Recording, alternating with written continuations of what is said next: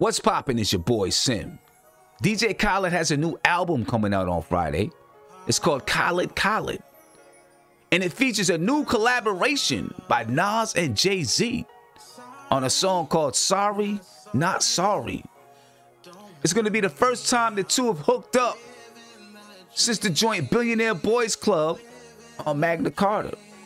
Before then, they hooked up on Success, on Jay-Z's American Gangster, and of course, Black Republicans on Nas's Hip Hop Is Dead. And then there's this mystery track out there. I guess it's a Nas track. It's called Sinatra in the Sand. Nas featuring Jay-Z and Justin Timberlake. I don't know if anyone's heard it. It's out there somewhere, supposedly. We'll see if it ever surfaces. But DJ Khaled's album is coming out Friday, ladies and gentlemen. And it features artists like Megan Thee Stallion, Drake, Post Malone, 21 Savage, Justin Timberlake, Lil Wayne, Lil Baby, The Baby, Puff Daddy, and of course Nas and Jay-Z. You hear the joint in the background. I'm excited for it. I'm always excited for a Nas and Jay-Z track.